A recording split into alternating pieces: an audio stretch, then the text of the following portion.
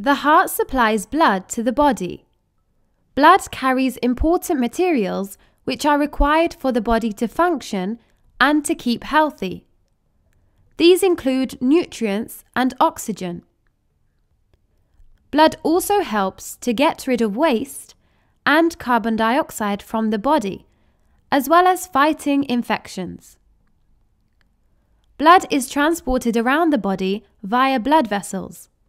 The components of blood are red blood cells, white blood cells, platelets, and blood plasma.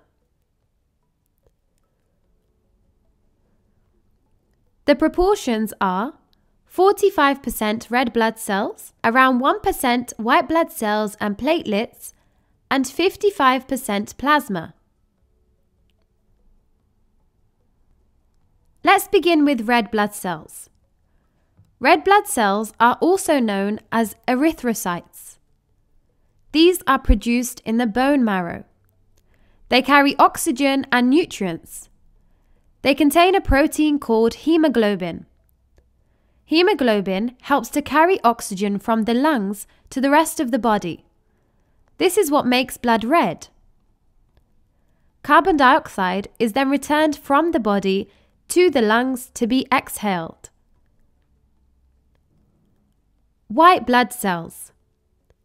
White blood cells are nucleated cells, also known as leukocytes. They fight infections to keep us healthy. So when you get sick, it's the production of white blood cells that helps you fight the cause of your illness. Platelets. Platelets are also known as thrombocytes. These are fragments that help to stop bleeding and help to heal wounds by forming blood clots. Red blood cells, white blood cells, and platelets are carried in a yellow liquid called blood plasma.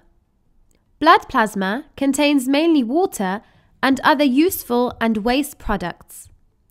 It contains proteins and hormones which help with the body's functions. Plasma also helps to regulate bleeding and clotting.